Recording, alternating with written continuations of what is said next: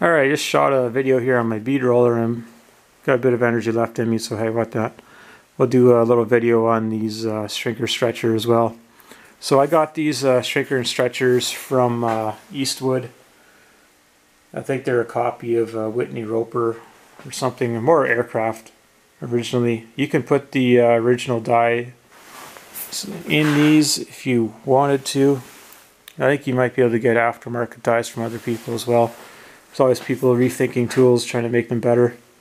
So when I got this from Eastwood, it was just the two shrinker stretchers with these little handle gadgets on here.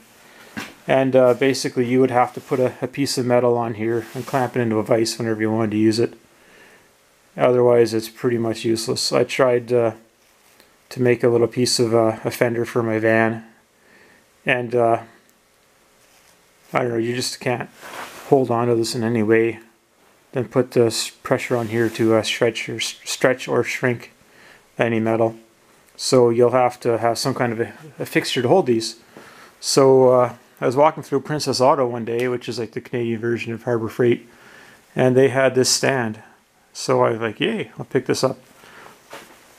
And honestly, I haven't used it at all, but it seems kind of like an unnatural height to get your foot up initially, but then it's quite nice.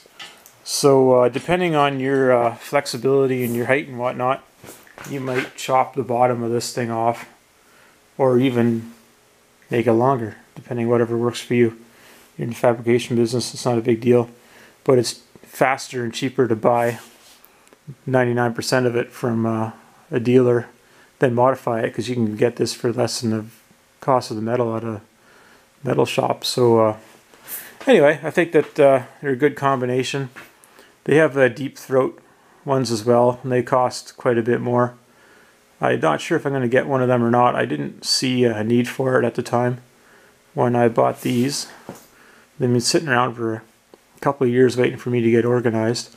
Now that I've got a shop set up, I'm going to be making parts for a Hupmobile, which has been waiting for me for quite a while as well.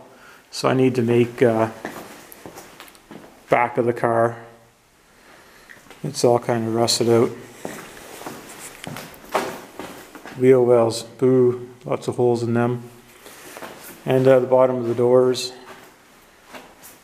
This is actually the same body as a 34 Ford sedan. So some of these parts I can buy, but I'd like to try to make them myself. And then I've got a 5-liter V8 that I got out of a van.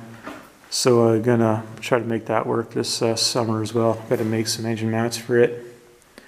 Anyway, so I got some cowl corners to do on the other side, and fix the floor a little bit. So probably do some videos over the summer of how I use the tools that I just shown you. And this is the necessity for what those tools were purchased for. So anyway, thank you very much.